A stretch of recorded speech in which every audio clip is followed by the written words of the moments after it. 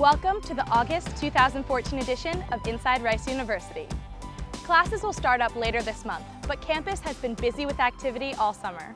The Rice campus has a new building, the Anderson Clark Center, a new art installation, and a new architecture project across the street at Herman Park.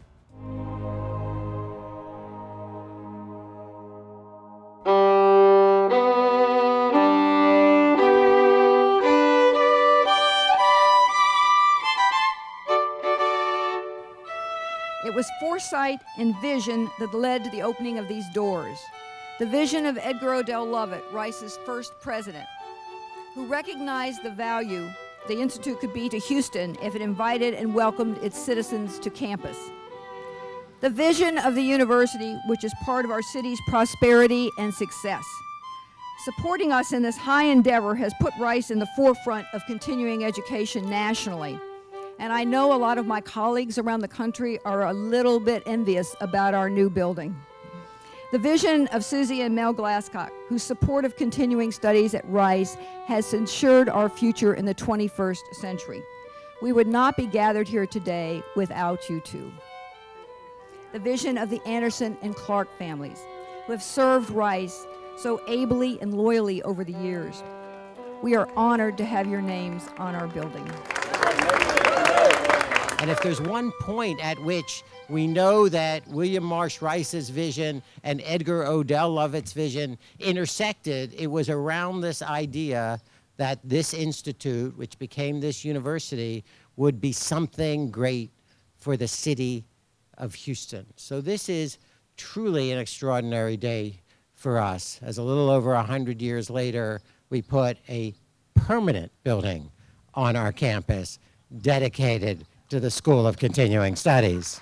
This is a great day for Rice and for the Houston community more broadly. This project is the direct result of really several things. It's original vision of our founding president, Edgar Odell Lovett, that we be connected to the community. It's the commitment of Houstonians to be involved with Rice. It's the commitment of the Glasscocks to help establish the School of Continuing Studies. And then most recently, obviously, is the coming together of two great families, the Clarks and the Andersons, to make this beautiful building possible. Good to see you. You know, I haven't cried all day, but I look at you and I want to thank Mary McIntyre for her leadership as Dean of the School of Continuing Studies. She's just been fabulous and fabulous to work with.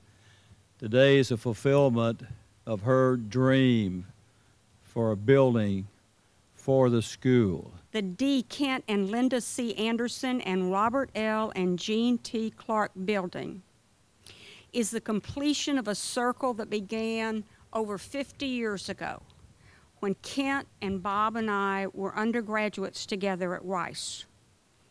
Mel, Linda, and Puddin joined the circle in the 60s, and our lives have intertwined in so many ways through the years. That their generosity should become the naming decision for this building completes a circle and begins a new one. It's the Andersons and the Clarks who should be thanking Rice for all the things that have meant so much in the lives of our two families. Most importantly, it brought our two families together in the first place. If it hadn't been for Rice and Hanson College, I would have never met Kent. And despite the fact that he poured water on me and subjected me to all sorts of other indignities when he was a sophomore and I was only a freshman, it was the beginning of a lifelong friendship and a business partnership that has continued today. As I was preparing these remarks, I was reflecting on all of the key values that my parents worked tirelessly on instilling into my sisters and me, such as the value of education and hard work and fellowship and philanthropy.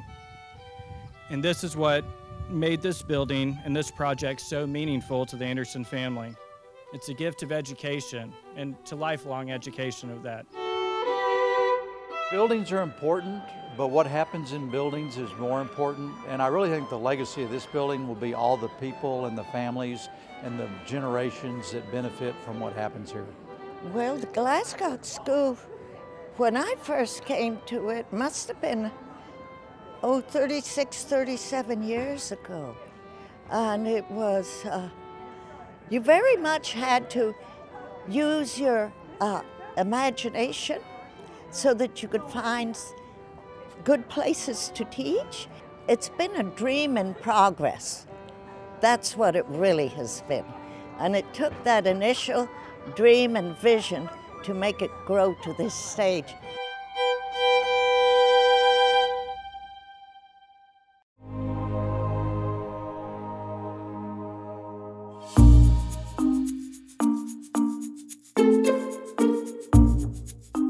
Some sculpture you see is an image, and it really feels very architectural and strongly related to the building, and you sort of, it's made to look at but not made to necessarily engage in a personal way. The piece is named In Play. I wanted you to feel like you could move up to them, you'd see one thing, you'd move away from them, see another, and that they potentially were always changing, that they were organic in some way rather than, although there's a geometry there, that they were organic. They're made out of bronze. A lot of the time I work with things that have a fabric nature to them, that catch a gesture, that feel as if that they're active in some way. I also use fabric that's recognizable in some way that you can associate to, if they're, in this case, bed sheets or shirts or bits of lace, or so that you actually have this kind of relationship to them. I started with those and make the shapes in those saturated with wax, and then they get translated through a very long process. They took about 1.5 years to make.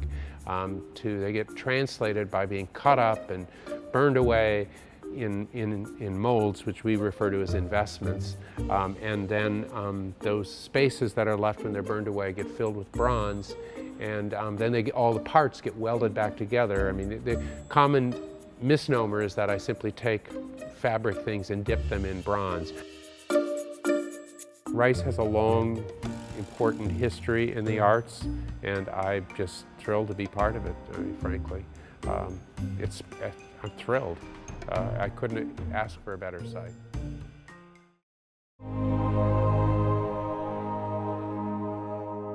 The general idea here was, in this long expanse of undifferentiated space, it's kind of a series of parallel spaces, was to make a place. This is a place where there was no place before.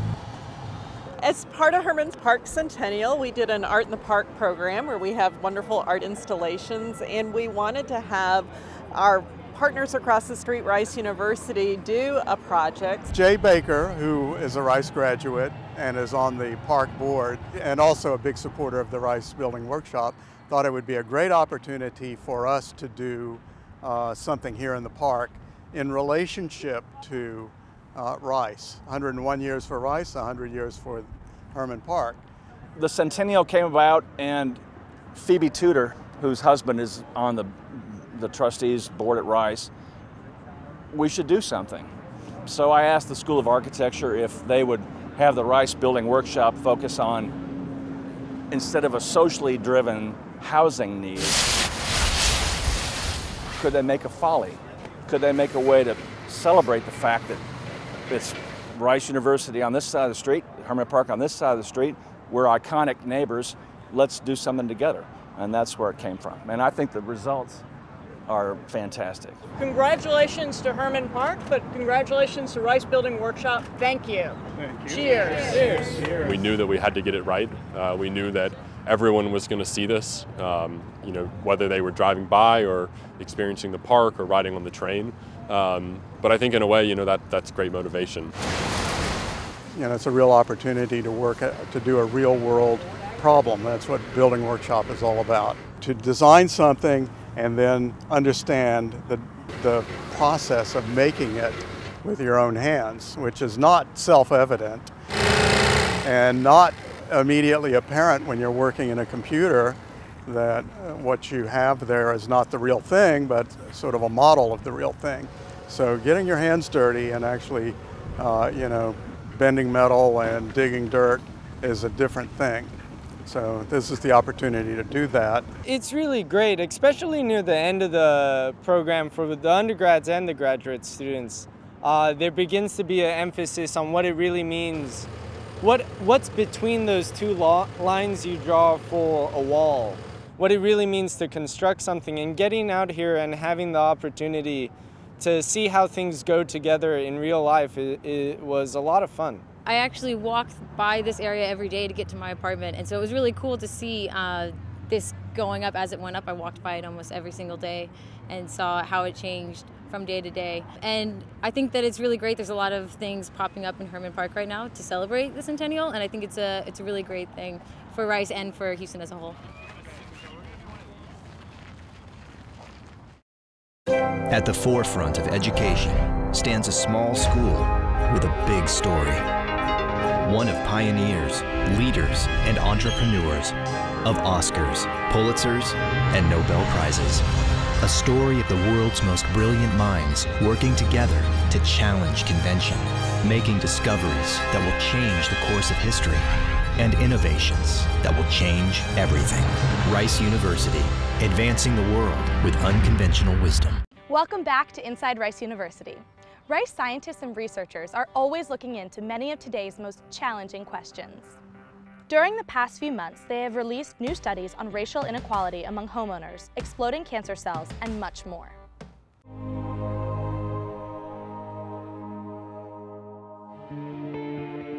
Quadrapeutics kills the most resistant and aggressive cancer cells without damaging nearby healthy ones.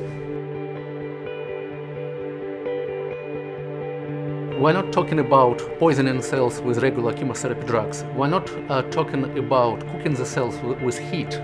We apply intracellular mechanical impact or intracellular explosion, and we literally blow cancer cell apart instantaneously.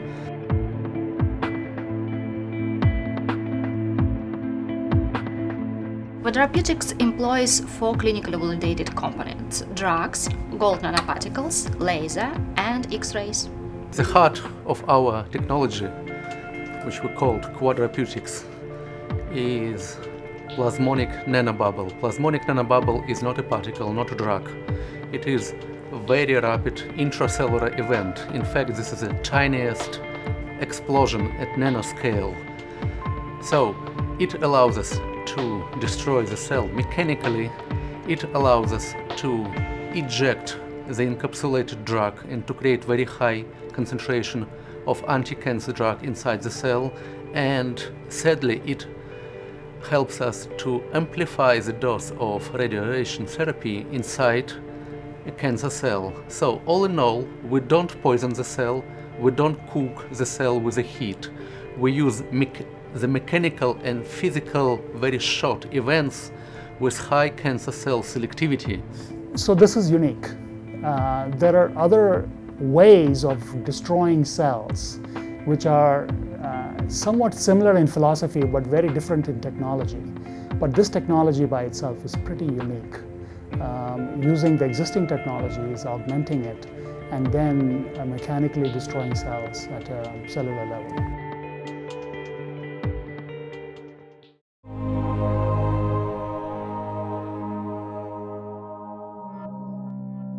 We didn't start off thinking to ourselves, okay, in 4 years, let's submit to the Best Illusion of the Year contest and see if we win. It very much was a byproduct of research that we've been doing on something we call pop-out, basically where you have a field of white sheep and one black sheep, and the black sheep pops out at you. It's that kind of a concept, and trying to figure out what the basis of this phenomenon of pop-out is. And along the way, we discovered something called false pop-out, where actually one of the white sheep can pop out at you instead of the black sheep. And in trying to take this phenomenon apart down to its bare bones, we came across this stimulus where we were trying to force people to see something as different that wasn't actually different. Most people call the illusions that we're looking at here optical, but most of the illusions that we study in the lab aren't really optical at all. They're visual or neural. So to give an example of an optical illusion, if you take a pencil that's straight and put it in a glass of water, it appears to be bent. That's not our fault. That illusion originates in the light and the fact that when light passes from air into water, it gets refracted or bent. But when we take this same straight pencil and we put it in motion like so, and we see it go rubbery, that's not in the optics, that's in us. That has to do with our slow visual system and slow neurons that aren't responding as rapidly as they ought to, because at every exact instant, at every nanosecond, the image of this pencil on the eye is perfectly straight, okay? That's an actual non-rubbery pencil. So, we're interested in then looking at illusions and what they can tell us about how the eye and brain normally function. And to appreciate the importance of that, you have to understand that the key to perception is discrimination, telling that two things are different. So when we say people have color perception, it means we can tell two different colors apart or wavelengths apart. When we say we have depth perception, it means we can tell two different distances apart. What we study in our lab is really rapid discrimination, things where we don't have to hunt sequentially like in Where's Waldo, but things that simply pop out at you. Now, in order to figure out what's going on with our illusion, you don't need fancy lab equipment, you don't need computers. All you need to do is walk into Starbucks. We all know that they serve 3 sizes of coffee at Starbucks, but there are only 2 sizes of the sleeves that keep you from burning your fingers on the cup, the small and the medium. So what do you do if you buy the large size coffee at Starbucks? Well, you simply move this one down to here, and you now have the large size. Now, this is an illusion called the Jastrow illusion. Jastrow is famous because he received the first PhD in psychology ever at Johns Hopkins University in the late 1800s. And he created a number of illusions, and this is one of them. Our illusion is sort of based on this concept. We call this concept the anti-metamer. And we got that name by drawing off of a related concept, the metamer. Metamers are 2 stimuli that are physically different but look the same. So the illusion is basically this picture, and you can get it without anything moving in the picture, but there's 3 roads. And the idea is that most people perceive this road to be different, when in actuality this road is the one that's different. So when we take things and we move it around, people will be pointing at this one to say that that one's different. And then we can just move this guy over here, and all of a sudden this one looks like it's different, and people see these ones as being more the same. Some people will actually say that all of these look different to them. And then you can just move it back and we get back to the original display. And doing it this way is great for all the non-believers, the ones that want to say that we're trying to fake them out. Here it is in real time. Well, all the attention that Kim and I have received from this illusion is certainly gratifying. It wasn't surprising to us because we were told by the organizers of the contest that this was going to happen. I don't think either one of us was sure that it actually was, but it now looks like 1 month after these videos were put up on the web, we'll have something around 500,000 views just on the one website alone. So that's gratifying. I think the bigger picture is that it's nice to see the world interested in how the brain operates. It's nice to see the world interested in how we discover how the brain operates. There's so much out there about our world that's interesting, and people follow all the various sciences, physics, chemistry, and biology. Now is sort of the dawn of the area of interest in neuroscience, that we're actually getting to the point where we, first of all, understand what the problem is. Throughout most of human history, we've not really understood what the problem of understanding the mind and brain actually is.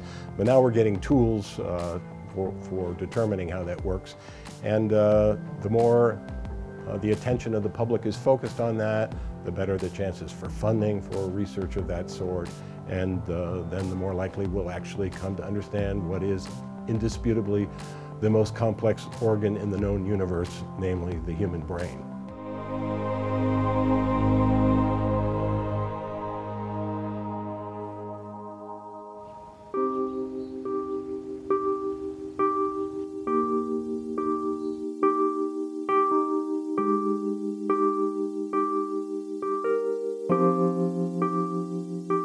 The title is Emerging Forms of Racial Inequality and Homeownership Exit from 1968 to 2009. And what we wanted to do was to investigate the extent to which racial disparities in transitioning from homeownership back to renting existed over a 40-year period, but not only looking at a gross disparity, but also examining whether or not African Americans were more likely to exit their homes later over the last few decades, starting in the 1990s, compared to similar whites. The main contribution of this research is the fact that we go back 40 years and look at racial differences in homeownership exit over time. So the housing literature and housing inequality literature has focused mainly on access to homeownership and the fact that there's been a decline in the racial gap in homeownership. But on the flip side of the coin, very few studies, if any, have looked at the long-term impacts of racial inequality and the extent to which blacks are more likely to exit their homes than whites. And what we were able to find is, in addition to what's gone on in the foreclosure crisis, is that if you go back to the late 60s, 1970s, and even early 1980s, black homeowners were no more or less likely to exit their homes for renting than were similar whites. And so this disparity has just recently, in the last couple of decades, really emerged, and this is something that hasn't been documented before in the literature. The reason why I'm even interested in homeownership is because research has shown that it truly confers enormous advantages to individuals and families, such as the accumulation of wealth, access to valuable public services and amenities like better schools, safer neighborhoods, and a very vibrant community and civic life. Who knew concrete could be permeable, filtering rain into the soil instead of our lakes and streams? Or that a mathematical equation could open our ears to music we've never heard? Or that a happy home could cost less than a family car? Who knew we could build an elevator to space?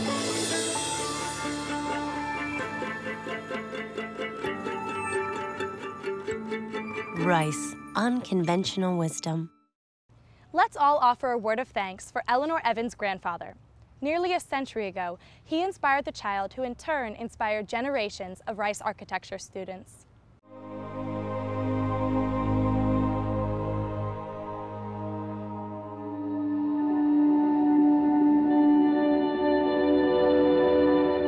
Oh, you never stop. It's in your head all the time, all the time. I'm always making ideas for what to do. They make themselves, the ideas just come. I'm just tying knots. I'm trying to tie knots 1/4 of an inch apart.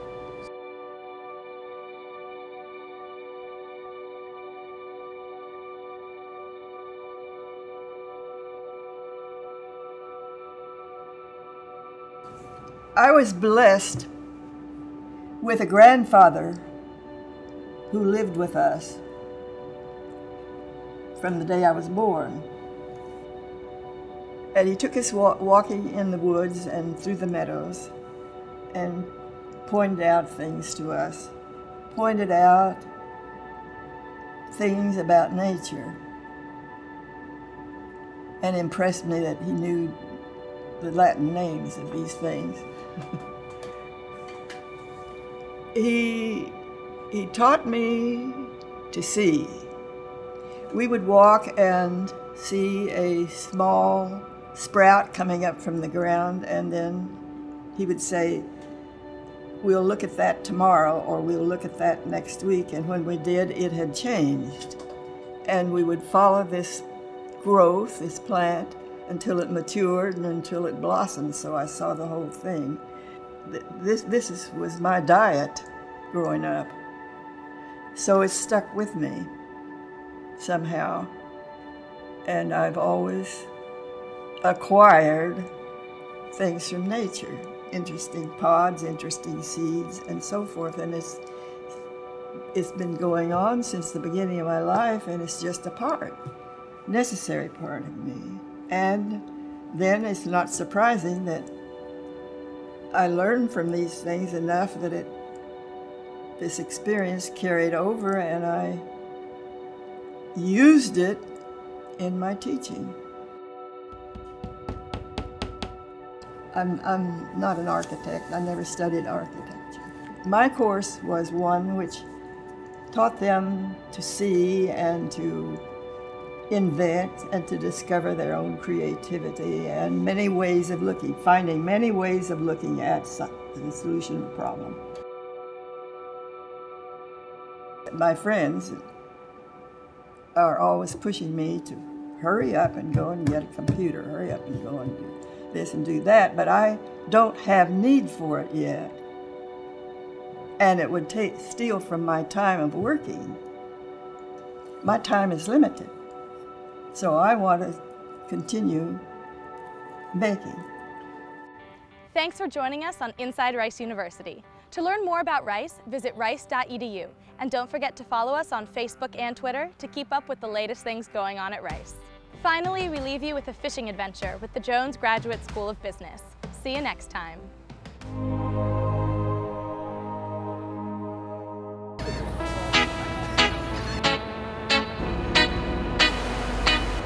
This is the second annual Jones Graduate School of Business at Rice University Deep Sea Fishing Expedition. It's a group of about 80 to 100 alumni, students, faculty, and staff from the Jones School. And the point of it is really just to kind of to get off of campus, to get out into the Gulf because we have that proximity. We'll be about 62 to 65 miles fishing, somewhere in the neighborhood of 150 feet of water. We're going to start off trying to catch our red snapper, which we can have a whopping 2 of those per person. I was an executive MBA student, graduated last year in 2013, but in 2012, Sean Ferguson had asked me, hey, what are you going to do at break for this summer? And I said, well, I'm going to go offshore fishing. And he said, well, that sounds like a great event that Rice could get involved in and really interact with the alumni and other students of different programs. I didn't do it last year, but I have done this before. Not only did I catch a small fish, I caught someone else's rod. Oh, wow. I got something. I finally got one. There we go. Nice fish, man. Catch them 2 at a time. Loving every minute of it. For me, the Rice has just been a lot of firsts. So this is the first time I've ever been deep sea fishing, and coming from the East Coast and moving to Texas, the last thing I thought I'd be doing in Houston was deep sea fishing.